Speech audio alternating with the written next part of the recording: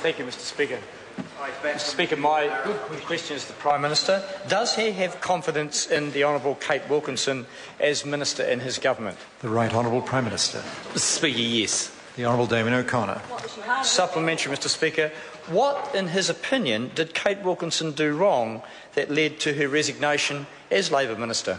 The Right Honourable Prime Minister. Well, Mr Speaker, as the member said, she felt it was the honourable thing to do because the Royal Commission's report was effectively so damning on the department that she had responsibility for, and because 29 men lost their lives, she felt that that was the appropriate thing to do. I supported her view in doing that. The Honourable Damien O'Connor. Given the Minister considers she has done no wrong, isn't it correct that in some of the key responsibility, it is some of the key responsibilities of a minister to monitor their department, to demand accountability and to ask the right questions of their department, to check that their department is actually doing its job and to act on appropriate advice, such as the letter I wrote on the 6th of May 2010. And if he does agree that these are key responsibilities, aren't these the very areas where Kate Wilkinson was derelict in her duty? The Right Honourable Prime Minister. Mr Speaker, no, I don't believe that accurately characterises. I've seen the letter that the honourable member wrote. I've also seen the response. Looking at the response, it's quite clear that the Minister took the correspondence very seriously. She, in the report, actually relied on her officials' advice that had come out of the 2009 review. She spent some time looking at the operational capability. She also indicated that DOL had said that there was no recent change in the pattern of mining serious harm notifications that may give cause for concern. She has acted pretty much on all of the advice that I can see from the Ministry, with the one exception where they did make a recommendation in relation to small mines. But the reason she declined that, because as the Ministry itself said, there are currently no mines operating with fewer than 20 employees, and existing operations already have systems, so the above proposal would have no impact on any current mine operators. The Honourable Damien O'Connor. Supplementary, Mr Speaker. To the Prime Minister, given the rejection of advice on mine safety matters from the unions, from her department's internal review in 2008, and from my letter, how can he be satisfied that this Minister has the level of judgment required to be a Minister in his government? The Right Honourable Prime Minister. Well, Mr Speaker, if we want to get into the blame game, let's just start having a look at a few of the facts. For a start off, Labour was elected in 1999. Order. A question was asked, and a question as to the Prime Minister's confidence in ministers is a fair question, and I think it would be proper to answer it, not to get into the blame game. The Right Honourable Prime Minister. Mr Speaker, let me reverse the order then, Mr Speaker. So, in relation to the advice that the Minister had, she received the report, or advice off the report that Trevor Mallard received in 2008. She followed that advice. In the advice, the Department of Labour said there were two issues. One was in relation to small mines, where was the highest risk. It said, by the way, I might add, generally the legislative and regulatory framework was sound. The operational capability of the Mines Inspectorate was sufficient. And I might add, Mr Speaker, that this was the advice that the Minister acted on. By the way, this was on the back of the report that was received by Trevor Mallard when he was the Minister in October 2008. And this is what Trevor Mallard said when he received this advice, because it came in the form of a press release he put out in October of 2008. And I quote, he said that the legislative and regulatory framework was essentially sound, and both employer and employee submitters overwhelmingly supported the current legislative framework. They did not want to return to a more prescriptive regulatory framework, and this comes from a Labour government that in 4 of the 9 years they were in office in the last term cut the amount of spending that went into health and safety. Order. Point of order. Order. A point of order has been called. The Honourable Trevor Mallard. I seek the leave of the House to table the media statement that the Prime Minister has just quoted from, which says, inter alia, the quality of employees' participation in health and safety in mines is an issue. Order. Leavers sought to table that document. Is there any objection? Yes. There is order. Order. Order. Order. No order. No order. No order. The House will come to order.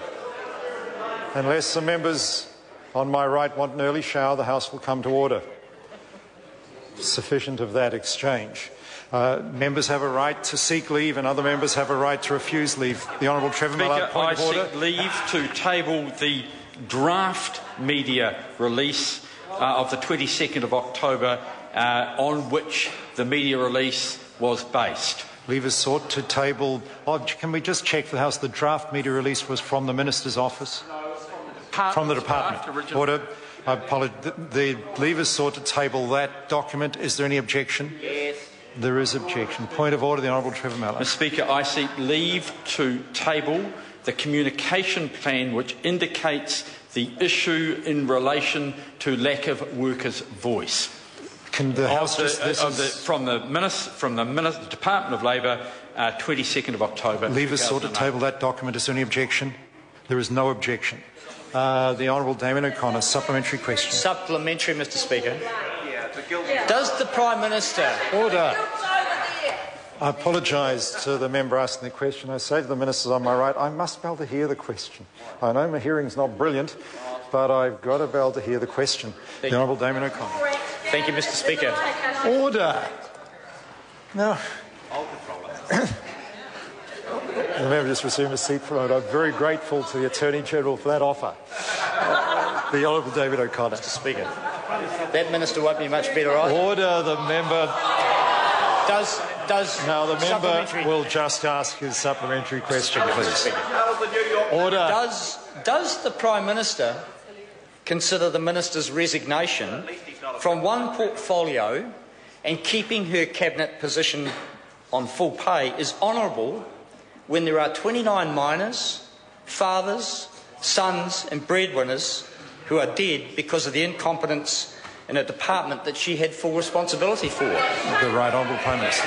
Mr. Speaker, I think all of this Parliament would acknowledge that no resignation of a minister, whether it would be from one portfolio or from entire cabinet, would in any way come anywhere near giving the support that those 29 families actually deserve.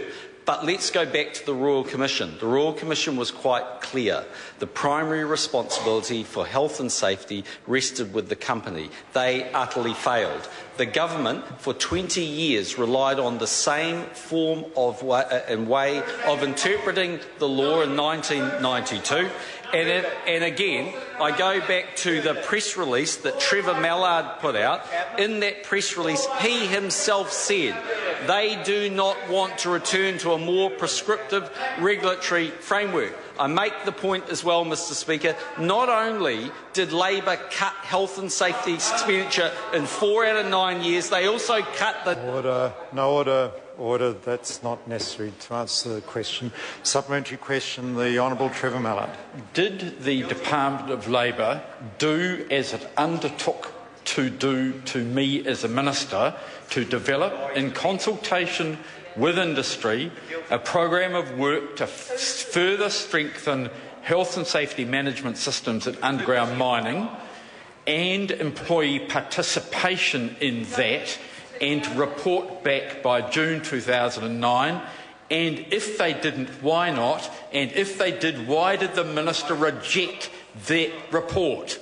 The Right Honourable Prime Minister. Well, Mr. Speaker, I might stand corrected, but my understanding is that that Minister received the advice in sometime in 2008. We're not exactly sure whether it's July or September, but received it in 2008. In October of 2008, he put out a press release. He did not respond or do anything in that regard. In fact, it was left unanswered as a minister. Then the incoming minister, Kate Wilkinson, got from the department the advice that they would have also presented to that minister had he remained the minister, because they made it quite clear in the report that he responded to in 2008 that the primary focus of concern was around small mines. The bottom line is nothing changed, and there is no evidence that that member, or if he was the minister, would have had check inspectors or the other claims he's been making. Point of order, the Honourable Trevor Mr. Speaker, it was a very specific, and that was, did the department develop the program that I quoted from? Did they give it to the minister, and what did she do with it? Order, I'm on my feet. I can't judge the accuracy of the Prime Minister's answer, but the Prime Minister did answer by saying he could find no evidence. He was unaware of any evidence of that, or of any of that information being presented to the Minister. The only information he was aware of being presented to the Minister was the briefing to the incoming Minister that made certain recommendations. Now, I can't judge the answer. That is an answer. It seems to be rather contrary to the points the member made in his question, but I can't judge the accuracy of an answer. That seems a reasonable answer to the question asked. Question number 8, the Right Honourable Winston Peters.